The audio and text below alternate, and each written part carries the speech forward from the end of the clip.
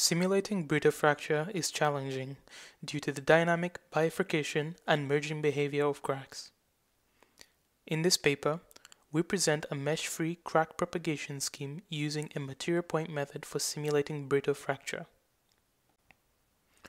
Our approach offers a coupling of a local continuum damage mechanics formulation with rigid body methods to simulate and produce fracture effects.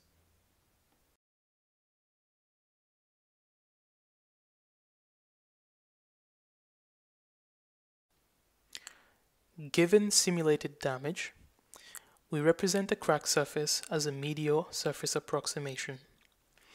At a given time step, we first isolate fully damaged particles. We then find the implicit surfaces bounding these particles to create crack volume. Finally, we then tessellate these volumes to determine the explicit crack surfaces as a medial surface approximation.